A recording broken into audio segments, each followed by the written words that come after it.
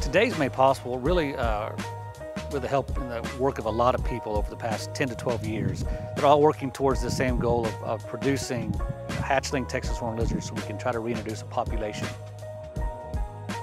I'm Diane Barber. I'm the curator of ectotherms at the Fort Worth Zoo.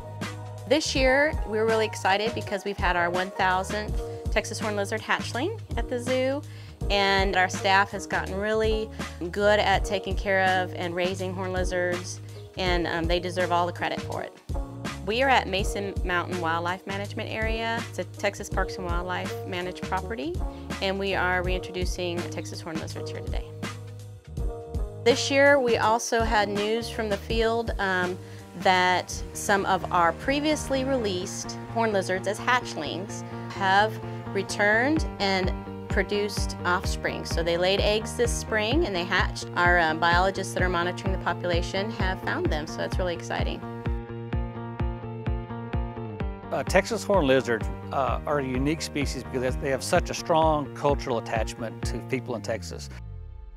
Well, the Fort Worth Zoo is our first real partner in this project, along with TCU, but they were the first zoo that was partnering with us on this endeavor. The whole conversation about landowners consistently asking us what happened to Texas horned lizards. You know, where did they go? Are they ever going to come back? So that was kind of the genesis of this whole project. I think we still have a long road ahead of us, but yeah, it's a really great sign for us of success.